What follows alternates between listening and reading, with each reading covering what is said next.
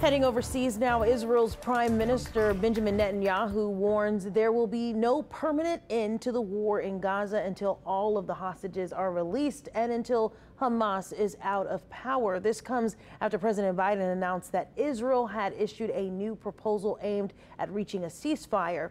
And Hamas, in a statement, said it was ready to engage, quote, positively with a three-phase proposal, but only if Israel, quote, clearly announces commitment to such a deal. A CBS News crew in Gaza asked Palestinians what they thought about the potential deal, and one of them said President Biden's speech gave them hope. Over 2 million Palestinians, which is almost all of Gaza's population, have been displaced since the war began on October 7th.